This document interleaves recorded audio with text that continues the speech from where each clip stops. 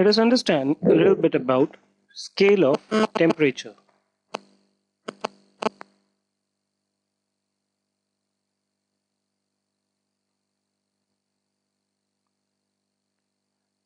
There are basically two of them.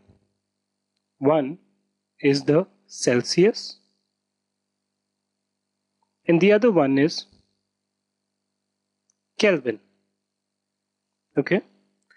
Now Celsius, you must be all aware because this is what we used on a daily basis in our lives.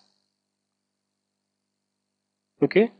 So when you have to measure temperature, you do it in degree Celsius. This means degree Celsius. So let's say if you have to measure fever, you use degree Celsius. Okay. Let's say you have to see what's the melting point or the boiling point. You use degree Celsius. So we know that insofar as boiling point is concerned, water boils at 100 degrees Celsius. Or the melting point of ice is 0 degree Celsius. Okay? Right? So this is what we use on a daily basis in our lives. Now Kelvin scale is basically used by the scientists. Okay? And the basic unit, just like you have degree Celsius over here, is Kelvin in case of Kelvin scale of temperature. Kelvin is the SI unit of Kelvin scale. And just like this is represented by degree centigrade or degree C, Kelvin is represented by K. Now I told you about 2 degrees for melting of ice and water.